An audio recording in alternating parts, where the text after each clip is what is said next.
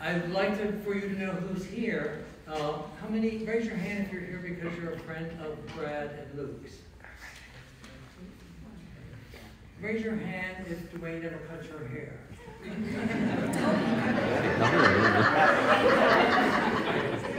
Raise your hand if you've ever seen Duane dance. Raise your hand if you've ever danced with Duane. Okay. How long have you known or been friends with Duane? Raise your hand if it's been more than 5 years. More than 10. More than 20. More than 30. More than 40. More than 50. Well, I have to say, I kind of beat you out as more than 70. So I'll take you back to the first time I laid eyes on you. He told me he was only 39.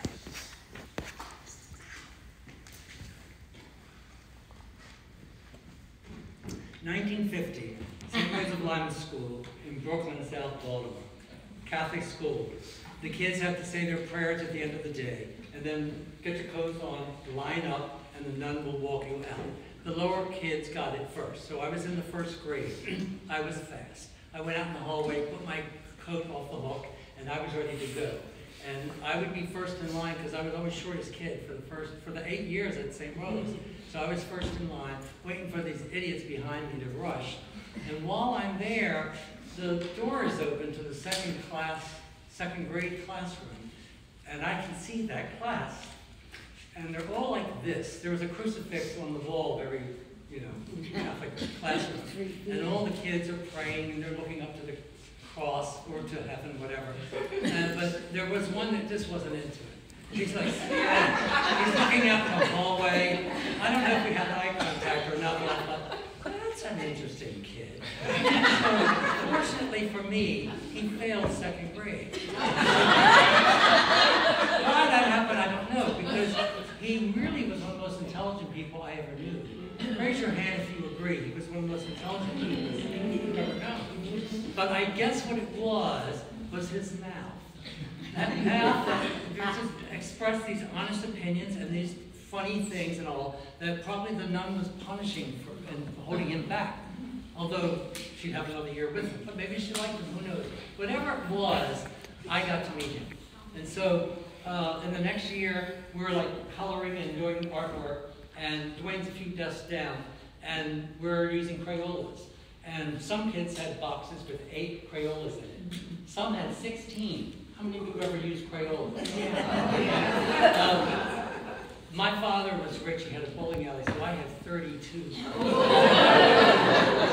But there was a girl down there that had one with 64 and a top box that had tiers of them. But Duane didn't have a box of Crayolas. He had like this cotton drawstring bag, and he put it on his desk. There must have been 200 Crayolas in there, including flesh and silver. It was the beginning of seeing how this man collects. And as things went on, as he became an adult, he collected music and movies and posters and Fiesta dishware and furniture, and it didn't stop, clothing. And so when we became teenagers and started to buy records, this 45 RPM record with a big hole in it, we'd go to Whalen's drugstore, and I could get 1 or 2 a month. We would get like 10 or 15, plus an armful of movie magazines. That he'd put like 6 or 8 movie magazines he'd carry home with him. Also, 5-cent bags of Utz potato chips. And that's Utz on your, he ate Utz for nearly 80 years. So, so he collected all these things and toys. I'd have a couple little toys. He had Super Circus and Frontier Days, always getting what he wanted from his parents. And so he, the movie magazines he got because he had 3 favorites. One came later, but it was always Elizabeth Taylor, Greta Garbo, and later Barbra Streisand. So he always had things of them. Then he started to, and he went to the movies 3 to 4 times a week, every week. from the time he was like 5 or 6 years old to the time he was like 20. He really did. There were 4 movie theaters in Brooklyn. 2 were within walking distance, 2 he took a bus to. But he went to the movies all the time. So anything you want to know about movies, he was a walking encyclopedia. He was also fun with parties. I like to give parties, I still do. And when I was 9 and 10 years old, I gave parties. And one of the theme parties we had in Brooklyn was a pound party. And then you brought a pound of something. Anybody ever had a pound party? You bring a pound of pretzels, or a pound of nuts, or a pound of Hershey Kisses. That was always the joke. I brought a pound of Kisses. We'd roll on the floor laughing about that. Duane brought a pound of brown sugar. Veal, liver thing that encased with this yellow plastic. Of course, he was the only one that would try it.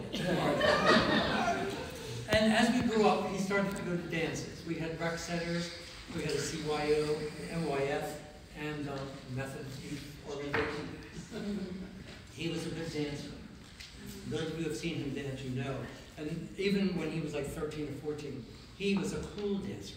In other words, we're throwing you around with a jitterbug. He was cool. He could dance to Come Go With Me by the Del Vikings. And he was a great dancer. He would win this contest. And eventually went on to Buddy Deane Show. He went as a guest, and then he was elected to be on the committee. All the while, he's going to Mervo High School for commercial art. And on the Buddy Deane Show, he was very popular. They were always sending in telegrams, have Duane Schline lead a dance. The fan mail that came in. He was very, very popular. The downside was the boyfriends of the girls he danced with really hated him. What they call Buddy Deane fags. And so they get beat up. If they went to a Buddy Deane dance, afterwards they'd hang out and beat them up and all. But he got through it, and then he was very popular, as you can imagine, recognized on the bus and everything. He went steady with 7 girls when he was in high school. Not at the same time. He 7 girls. And once the teen years were kind of behind him, then he started to come into town and go to the bars. And one of the first places he went was Marduk's. I don't know if anybody ever heard of Marduk's. Marduk's was a bar, became a restaurant, a French restaurant. Fabulous people worked there, like Pat Moran, Malcolm Soul, and Duane was there. And it was kind of before the hippies, before the hipsters, it was kind of beatniks, a jazz combo would play. Really, I was too young to go. He was a couple years older than I. But what I heard was he was so beautiful that and men and women liked him, that some of them called him Tazio, which is this beautiful young man in this book, Death in Venice. And every once they called him that. I could see him when he was coming out. And then we ended up at Leon's, which is the oldest gay bar in Baltimore now. And he went there for 50 years. An oval bar, sometimes 7 nights a week, year after year. Very popular, very popular. And all the while he was cutting hair. He started cutting hair in Pikesville at Adolph's. And then Ken Ego, Hochul Cohn, had a little shop for really hip kind of bell-bottom people. Anybody know about Ken Ego or ever went there? Yeah. She worked there. Then he got his own shop with his friend Paul. They had a shop called Hair Loft across from Marconi's. And then the last place was Just Her Style in Hamden. And he was doing that all along. He had an older brother, Lloyd, and he really liked Lloyd's wife, Vera, and his niece and nephew, Vanessa and Ward. I don't think they're here today. But he stayed close to them. Then years had happened. So all these like gay people hanging out and people that liked them, like Pat and people. There was this girl showed up who was just beautiful, tall and thin and happy and loved being around her. And it was Ellen. And they loved her. She was a great dancer, a great wit, a lovely person. And everybody liked her. And then one time, she and Duane decided they were going to go to the Virgin Islands for a week. And they went to the Virgin Islands. And when they came back, I was told that they had a physical attraction to each other and that they were going to marry. And that eventually, this person would come along, Lucia. And so, no matter what happened, and it was a stormy marriage, of course. But despite that, they have remained loving friends and partners for over 50 years. Despite that, probably their best friends. Meanwhile, men and women were liking him. The women he liked were like, some were actually girlfriends, some were just friends that were girls. Elaine, Mary Michael, Carol Presta, Cindy Showalter, Christine, Margot Goldman, Anna, my sister Diane, and he had lots of male friends, but also lots of male lovers. Bruce from Brooklyn, Timmy, who had Tim Potee, had Dreamland, and Michael Harriman, but always devoted to his daughter and to his wife. And also good male friends like John Stickle and Jeff Stanley, Jimmy Joyce, who is here today. They were friends since they were teenagers. Robert and Tim, Florian, dear Florian, one of his dearest friends, Chuck, and Gary and Jamie. I'm going to kind of finish up talking a little bit about Gary and Jamie because that was where Duane was living when he died. Gary and Jamie are two of the most marvelous people you ever meet in your life. They were together for 50 years. Towards the end of Gary's life, they have a beautiful house in Roland Park, a real fun, unpretentious, fun house. If you were having surgery or something, Gary would insist you could recuperate there. I did that after I had a hernia. Duane, about 7 years ago, had very serious heart surgery, so he was in the guest room. It was a great guest room. It was a private, marble-lined bathroom and everything. And he was there. I remember Gary talking about it because the first 2 or 3 days Duane couldn't drive. But once he was able to drive, he got out to the thrift shops. And within a week and a half, Gary said he had 85 sweaters. This is the way he bought things, and also the way he consumed things.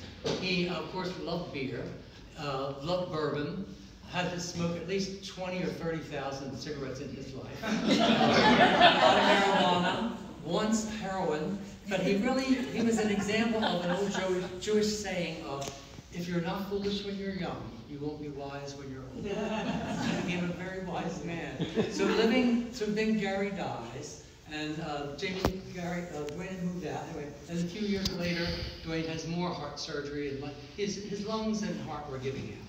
He was very sharp in his mind and everything, but he was still fun. He was still fun, and we would gather there on Friday nights in his sunroom. And just an example of his wit. There's so many, but one example, Shirley Jones, who was in Oklahoma and Carousel. She was buried in the library, for Christ's sake, and the Partridge Family. She came out with a memoir about 10 years ago. And it was okay, but it was a controversial part that got a lot of attention. And one of it was, she talked about some of her beauty secrets. And one of them was, for her complexion to look good, she masturbated. And so one night we were debating that in this Friday night gathering, like, why would she put that in that book? Or should she put it in the book? Should she not put it in the book? And does that work? And this and that. And we went on and on babbling. Duane didn't say anything. But after we kind of ran down, Duane said, I don't know, last time I saw her, she looked pretty good. He and Jamie shared the house. They became really good housemates when he went back the second time. Every night they would take 2 chocolate chip cookies up to this wonderful TV room on the second floor and watch a Turner Classic movie. Or tennis. Duane was wild about tennis. So, I don't know how many of you know, but he had a quick death. He wanted to go. He had turned 80 in November. And the heart and lungs were just not doing it. He still had a great mind, still a great wit, but you know, he would hint it, I'm ready. I have a friend who is kind of old, and she's having some physical problems, and she said to me, Mikey, if I didn't wake up tomorrow, I'd be just as happy. And I told this to Duane, he said, that's me, that's me. So he really was ready. And the really great thing about it is he just dropped dead. One early evening was gone. No oxygen tank, no aluminum walker, no hospice, no come see me to say goodbye. He just went. And so that was a pretty good thing for him to have that. I'm thinking of A couple of things I've heard people say. Woody Allen said, "I'm not afraid of dying. I just don't want to be there when it happens." And recently I heard Ricky Gervais say, "The best thing about being dead is you don't know about it. It's like being stupid. It's only annoying to other people." So this was Duane. Of course, the ideal is to stay young and to die young as late as possible. And that's what Duane did. He was still young as late as possible, and we are left with so many of us who have been friends with him. The way we look at the world came from a lot of his insights, a lot of his humor. And so now without him, we will just be saying, what am I doing? Thank you.